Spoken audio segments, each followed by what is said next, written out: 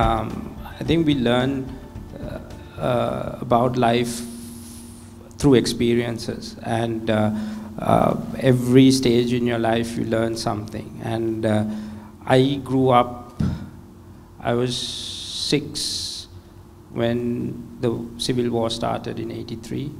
I literally grew up in that war for 25 years or so, could be more. I almost lost 2 of my friends who got caught to 2 bombs. One of my friends lost both the parents on the same day, the PETA bomb.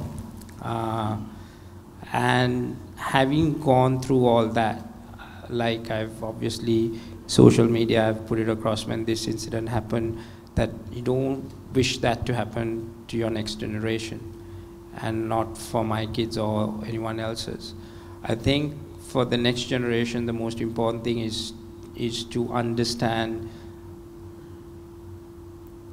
the values, because I feel that we are going away from our values. It doesn't matter which religion that you are, or the race or the caste or ethnicity. I think each and every religion preaches the same thing, good values. And once you go away from that good values, that's why I started my speech with, yes, the technology is important, but the values are as well. And for a country to evolve and to pursue the end goal, that where we all want to be, like Rainer says, we shouldn't look at as an island nation, we should be looking global, we should be challenging the rest of the world with the talent pool that we have. Our talent pool is actually, it's not commodities, it's actually the people. What this country is producing is intelligent people. And that is how we should look at this country. And to do that, we cannot look at that through a tunnel vision, through race, religion, or ethnicity.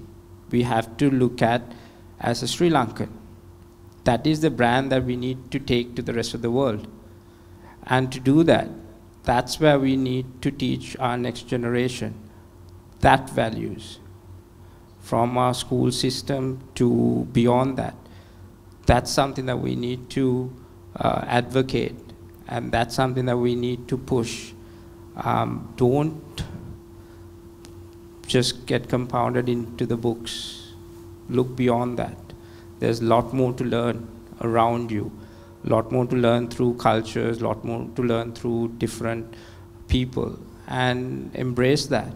And that is the direction that we need to take as a country, and brand Sri Lanka, not brand something else.